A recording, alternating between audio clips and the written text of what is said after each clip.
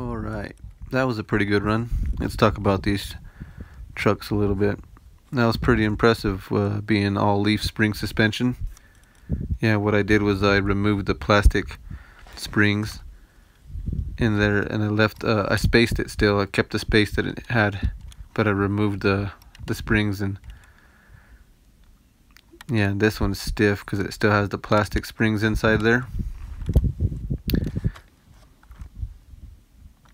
And this one, it's got the, the 4-link suspension, the shocks. It works really good. It's what a lot of people would like their trucks, their B1s to perform like, but it's pretty hard to get them leaf springs to do that unless you take out them plastic leaf springs and just leave the metal spring.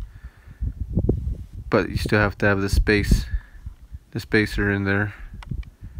Yeah, see, this Jeep, it gets the maximum potential of that suspension system because of the fenders aren't in the way like the Toyota.